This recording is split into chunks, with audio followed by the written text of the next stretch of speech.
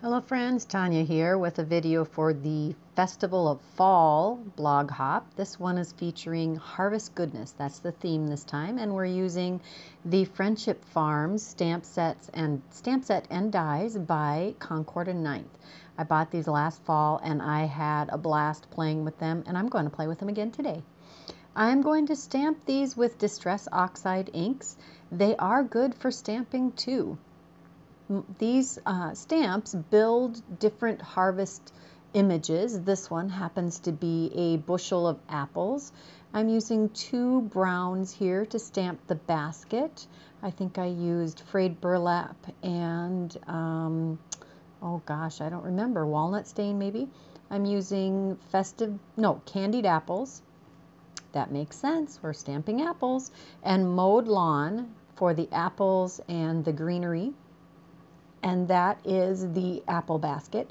I am going to stamp an entire background of different harvest images, and I'll show you one of each.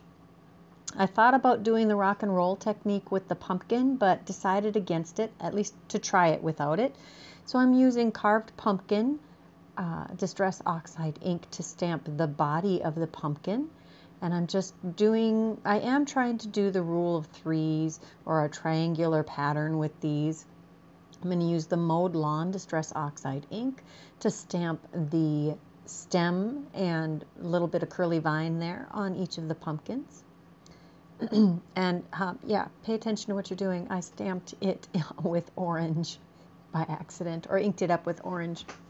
I love how crisp and clear that stamps with one try. Not using my MISTI at all here. And the carrots, we're going to use spiced marmalade for the carrot part. And there's going to be a few more of the carrots than there are, because you're going to start with your largest image and work to your smallest images to fill in the background. And then I'm going to use Lucky Clover for carrot tops. And I try to keep these images rotated to create variety in the background. I, as you may have noticed, love to make my own backgrounds. There's just something about creating your own pattern paper that's so very satisfying. Now I decided I needed a smaller image to help fill in the background. So I took the leaf from the stamp set, and we are going to do a little bit of rock and roll with this one. I'm going to use ripe persimmon, and I believe that is the spiced marmalade. And I am going to fill in with a bunch of little orange and reddish leaves throughout this panel. Now this is a 5.5 by 8.5 inch panel of cardstock. I made it bigger than I needed so that I could pick the part of the panel that I like best. And I do use the whole thing, you'll see towards the end. Well, almost. There's just a little bit left. So that's the whole background. I love how that turned out. Now I'm going to use I have panels of this ink smooshed background because I love the way this turns out. This happens to be from my carved pumpkin Distress Oxide ink pad that my grandson re-inked with spiced marmalade, and I just went with it. Or is it spiced marmalade inked with carved pumpkin? Either way. It's both of those oranges on the same ink pad, and I smushed those. So I'm going to take the pumpkin dies from the Friendship Farm die coordinating set, and I'm going to layer those up quickly and create a cute pumpkin to be a central image on this. I love this die release tool. I call it my pokey tool. I got this from Concord and Ninth also. And it just helps get the dies out and to poke out any of the chads from your dies. I'm using some Bearly Art Precision glue here, and I'm not going to put anything behind these. It's just layers of paper to create this adorable pumpkin. Now you could put the stem on before you put the other layers of the pumpkin body on, but I was able to slip that in quickly right there. And I love how that turned out. Now I needed a little more background panel. Well, I needed a little more pattern for an additional element on this card, so I'm taking the woven plaid background stamp, also from Concord and Ninth, and I'm putting it in my MISTI. And I'm going to use this craft colored cardstock. I'm not even sure which brand it is. It just happens to be from my scrap bin. And I'm going to use Sahara Sand, which happens to be a Stampin' Up! Ink pad left. I haven't gotten rid of those. They work just fine. Concord and 9th has a whole line of beautiful colors. And you could use those also. You can use any ink. I'm going to add the sentiments. These are also from the Friendship Farms, and I die cut them with this banner from the Friendship Farms die set. It's a very good stamp set and die set. It's got all kinds of things that work very well together. So I'm going to stamp those in VersaMark ink, and I do stamp them twice because I want a nice, thick, full embossed image when we're done here. I'm going to take the Hero Arts this is the copper embossing powder, and we're going to heat emboss that.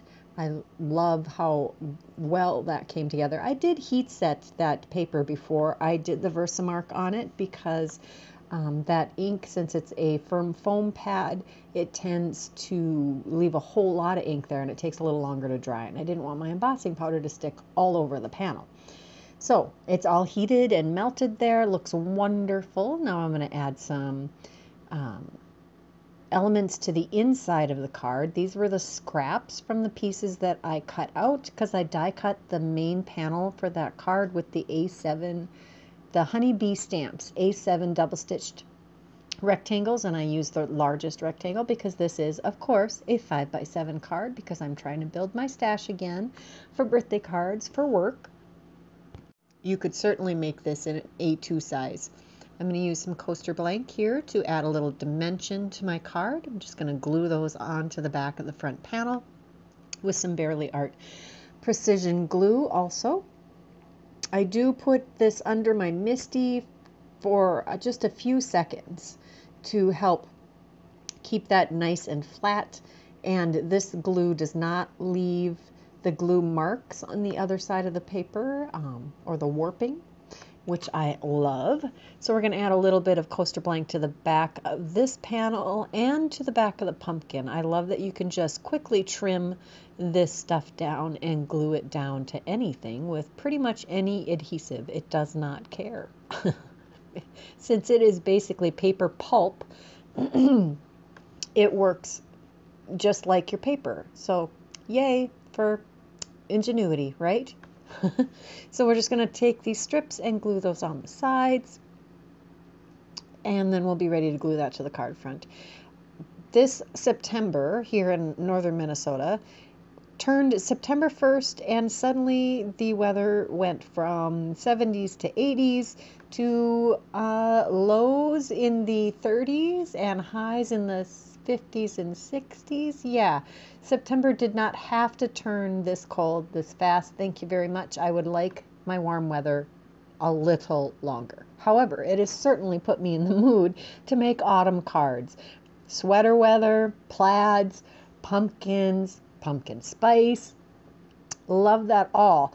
I love how this card turned out. I think it's a great gender neutral card, and I hope you give it a try. If you don't have these stamps or these dies, I have provided a list with all of the supplies I used in the description box below, and they are clickable links. If you haven't subscribed to my channel, please click that subscribe button. And don't miss any of the rest of the participants in this blog hop. The full list of participants is in the description box, or you can click on the link to my blog post in the description box also and find the list there. Thanks for stopping by, and we'll see you again next time. Bye-bye.